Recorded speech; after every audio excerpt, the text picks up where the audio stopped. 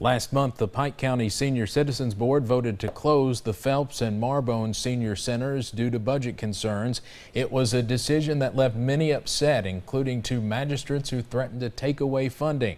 After several heated meetings, the board is reopening the two centers, but there will be some changes. We shut all the senior citizens down to 3 days a week. We put everybody at 3 days.